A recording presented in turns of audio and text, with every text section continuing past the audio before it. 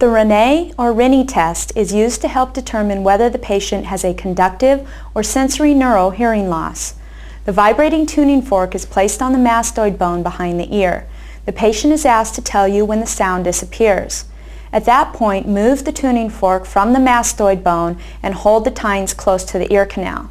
If air conduction exceeds bone conduction, the patient will still be able to hear the vibrations in this position.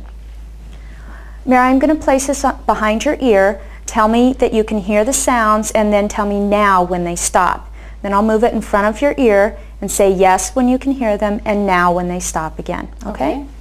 Okay. Yes.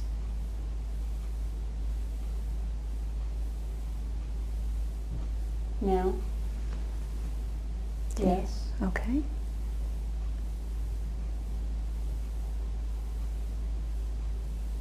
Now. Okay, good.